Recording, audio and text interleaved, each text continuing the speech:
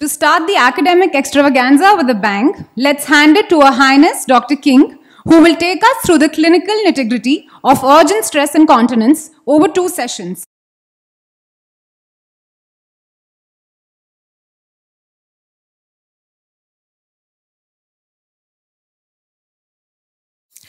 Now, we only have 15 minutes, so I'm not going to pretend that this is the complete answer to stress incontinence or to any sort of incontinence, but it gives you an approach, okay, which is what we need. Now, this slide I think is really important. If you follow this process with any problem that confronts you, it will help you get it right and not muck up anything, okay, which is the important thing. So someone comes along with some incontinence. The first thing we want to do is we get an idea of what's going on. We get some details. We have to make sure there's nothing else sinister going on, okay? We have to make sure there's no great big pelvic mass that is pressing down on the bladder. So if you're going to treat someone, make sure there's no other problem that someone will pick up later, and it will be very difficult to explain why you missed. So, diagnosis, your provisional diagnosis. Exclude other pathology.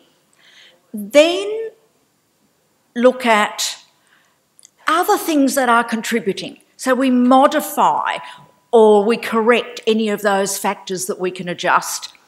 And always, unless it's cancer, the answer is always treat conservatively initially. Okay, so that's how we're going to approach everything. Stress incontinence you know about. Every patient who's referred to you, someone will say, oh, look, this is stress incontinence. And it's not usually. Stress incontinence is typically coughing, sneezing, jumping, laughing, okay? It can get a lot worse.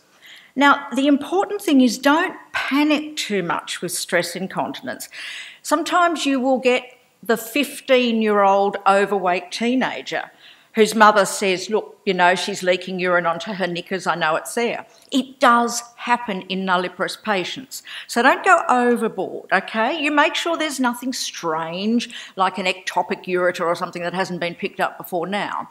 But remember, young women, nulliparous women, particularly athletes, can have stress incontinence, okay?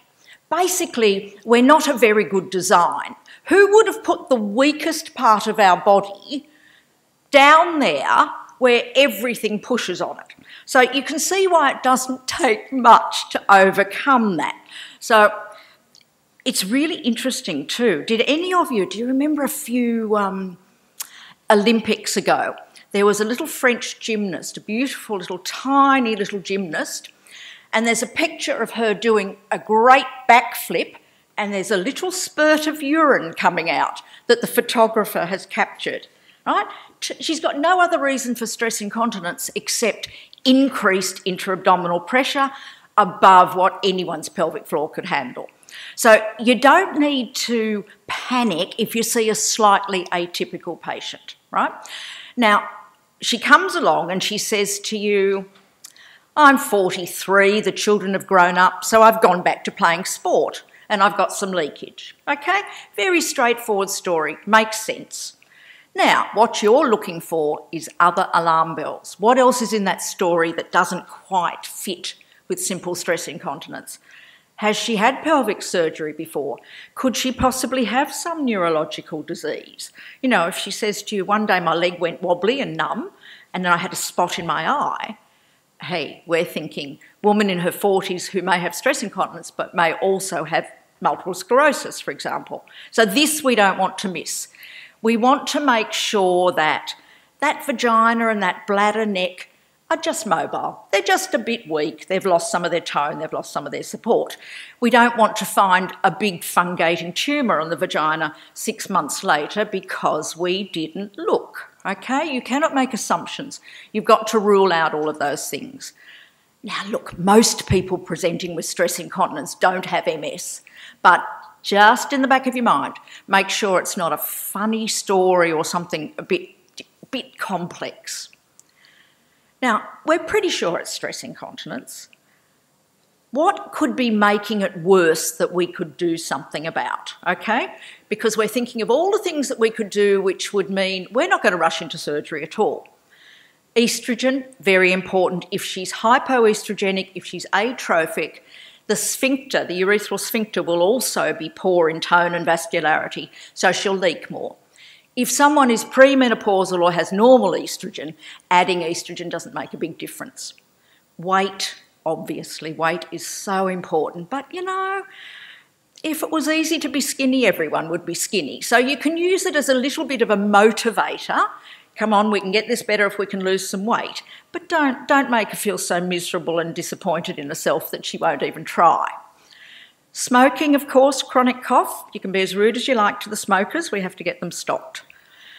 Some medications, there are not very many medications, but we did mention this yesterday, that alpha blockers, which you use for hypertension, or not very often now, but used to be, alpha blockers like prazosin, will relax the urethral sphincter. It will weaken the urethral sphincter. So you look very clever if you can go, when did you start that tablet? And when did you start leaking? So then you would work with her doctors to put on another antihypertensive, for example. But medication, not really. The other contributing factors, as I said, exercise, heavy work. I don't know about here, but in Australia people do the most ridiculous gym exercises, you know, guaranteed to keep me in work for a decade or more. All those things that just strain the pelvic floor and aren't sensible ways to exercise. Similarly, constipation. Now, the other group to be careful of are the postpartum women. I don't know if you have the yummy mummies. We have the yummy mummies. They're the ones who think everything should go back to normal after that baby and they should look as slim as before and their boobs should be the same as before, right? So we go back to exercise and, oh my God, the baby's only 6 weeks old and we're leaking. They're the people you have to encourage. Look, it's not a big deal. We'll work on it conservatively. We do not rush in and do surgery in this immediate postpartum period. Okay, so it's sensible counselling. In terms of treating conservatively, pelvic floor exercises, as we learned yesterday, do work, but you have to do them and you have to do them properly. So a couple of things to remember, and this cropped up in some of our questions. If you are a couch potato, right, you don't do any exercise and you suddenly decide you want to be fit, you're looking at 6 months, aren't you? You are not going to be fit tomorrow. Pelvic floor is the same. You have to do enough exercise that you literally hypertrophy those pelvic floor muscles. So as well as knowing when to use them and how to use them, you need to bulk them up. So people have to persevere with their pelvic floor exercises. And if you can get someone working with them, their motivator, their bladder trainer, right, then you get much better compliance. There are also the little gadgets, the little cones we saw the physiotherapist showed us yesterday. They are really very good because if you don't concentrate and squeeze your muscles, they slide out. So it's actually quite good, a good technique for people. Some people cannot get where their pelvic floor muscles are and how to do it. So a lot of these aids are just to assist. They give you a biofeedback thing that they assist in your pelvic floor exercises, but they definitely work. Some of the aids to pelvic floor exercises are a rip-off, the magnetic chair we talked about, laser surgery. Most of them are just a way of getting those ladies to do their exercises properly and consistently. So whatever works for her. If an app works for her saying, oh, gee, you didn't squeeze as well today as you did yesterday, if that's motivating, fantastic, go with it. Just people do get a little bit boring with their apps and want to show you all the time. It's like, have you seen those watches that record how many times you woke up in the middle of the night? You know, the people, you don't do that, you're far too polite, aren't you? And they show you, they say, oh, my app says I woke up 3 times. And you feel like saying, well, nobody cares except your mother, you know. But people do get very boring with their apps, but if they're doing their exercises, then that's fine.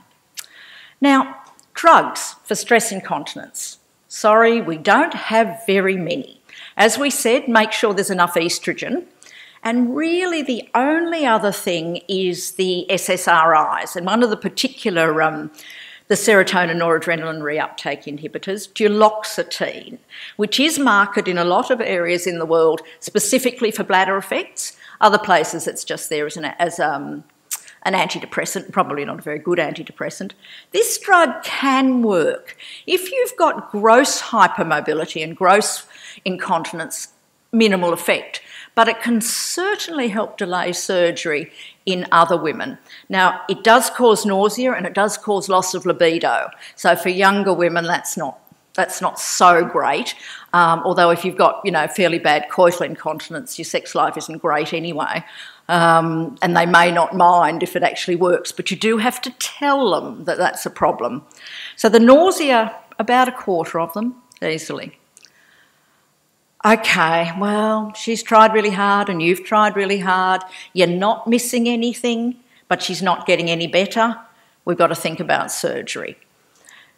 Now, this is where you may want urodynamic studies, and we talked a lot yesterday about what if you don't have your access to urodynamics. The problem is if you've got the diagnosis wrong or she's some funny mixed pattern or there's some voiding dysfunction, she won't necessarily do very well with surgery. And if she wasn't aware of that, you're pretty unpopular.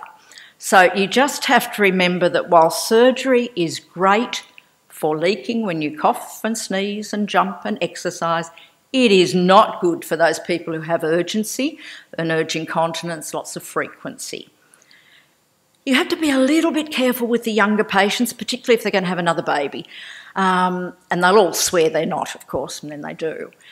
But it is silly to do a surgical procedure for stress incontinence and then someone turn around and have a caesarean section that they wouldn't necessarily have had. They're only having it to protect their sling. 50-50 whether your stress incontinence will get worse with another vaginal delivery after a sling, but it certainly has to come into your calculations. So I think you have to try very hard with younger patients for a couple of reasons. The mid-urethral slings are good. We are easily getting 15 years out of them, much better than we used to from the abdominal procedures. Okay, so they're good, but they don't last forever. And if someone's, 35 and she said, but I only care now, I won't care when I'm old, you can assure her she will care when she's 50. It still matters. So that doing it while you're young is not necessarily sensible at all. You do it when it is bad enough that it is impacting your quality of life. But you have to be aware that repeat surgery is never quite as good as the first operation that you do. So think about what might be happening in their life and are they just not coping because the body's changed? Is this something that will improve over time? Can we leave her surgery? The other groups that don't do well, previous continence surgery, there's always something much more complicated going on there. Previous repair surgery, previous big pelvic surgery. I think you have to try very hard to get urodynamics on these ones to be sure you're doing the right thing. Smokers also do badly, okay? They're tiny little blood vessels, they're terminal vessels, which we're getting to by the time we get down to the urethra and the retropubic area, are very much affected in chronic smokers, and they don't heal well. And it matters more with the sling because they're more likely to get mesh erosion, and then we get blamed for that. So the mid-urethral slings, now it's interesting, your situation here in India is a little bit different. I think you do far more transobturator slings. Most people would argue that the retropubic approach is preferable. Now, I a bit agree with you. I love doing a transobturator sling and I much less like doing a retropubic sling. More complications, more bleeding, much easier to perforate the bladder. But the retropubic slings are more effective, particularly if you've got intrinsic sphincter deficiency, okay? They are better in very overweight people. They're better in people who are going to be more active. You do get better effect in the long term. Now, if you've got someone who has a very irritable bladder as well, the mixed incontinence or the voiding dysfunction, your transobturator approach is probably better because it doesn't stir up as much urgency and it doesn't cause as much obstruction. So you have to look at what your aim is in this lady. Are you prepared to accept less than perfect continence, but pretty good, but not risk the overactivity or the voiding dysfunction? And you just explain that to her as you go. So unfortunately, there's pressure in the rest of the world. Certainly in Australia, we've just had another guideline published suggesting that transobturator slings are only indicated in certain circumstances, that your choice should be retropubic. And I did say to one of my colleagues, what do you do with your retropubic sling if someone has poor voiding function? And he said, we just make it a little bit looser. And I thought, well, what sort of solution is that? Surely you'd be better off doing a transobturator sling. However, that's what they do. The main problem with the transobturator is groin pain. There is an incidence, and I think particularly with the inside-out transobturator approach, where you can get more nerve entrapment and get more pain from that. But look, I would keep doing what you're doing, guys. There's a whole lot of reasons we choose which slings. In terms of abdominal procedures, you all know these. Unfortunately, there's huge pressure on us to all of those mesh-averse patients, all the mesh support societies saying that, oh no, I want those old operations that don't use mesh. Well, you know, I was around when we did those old operations. Believe me, they are not as good as the mid-urethral slings, and they can't be done on the older ladies, which is particularly important. I looked at the Australian figures, and with the introduction of the mid-urethral sling, the biggest increase in surgery was in women over 70 years of age. Now, that is really important. So let's not get too carried away. Yes, you can get a reasonable result with a Birch-Colpo suspension or with pubofascial slings, but I tell you, you get more voiding dysfunction, it is harder to correct. So stick to your slings. I just very briefly mention these periurethral injections. If you have a fixed, scarred urethra, wouldn't matter how many slings you put under it, okay? If that's been radiotherapied, if it's had multiple operations, putting a sling under it's going to make no difference because it's not falling down, it is just has no function. The whole sphincter complex is ruined. Now, with these ladies, you can inject. And you can inject a collagen or a silicone, a hydrogel. This is the stuff they put in the ladies' lips to make them do that, or they put in your wrinkles, on people who have nothing better to do with their lives. But these fillers can work reasonably well. There's big pressure, particularly in the UK. They go, oh, this is great operation, doesn't use any mesh. Yeah, it doesn't use any mesh, but you're lucky if you get a 50 to 60% improvement.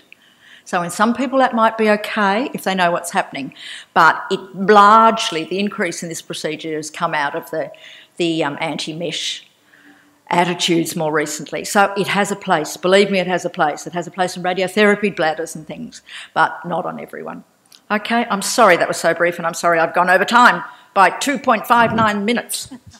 Stop. Thank you, Dr. Jenny. There is little change in the program. Please bear with us. Thank you so much. Such a pleasure hearing Dr. Jenny outline stress incontinence so beautifully, so precisely and so hilariously.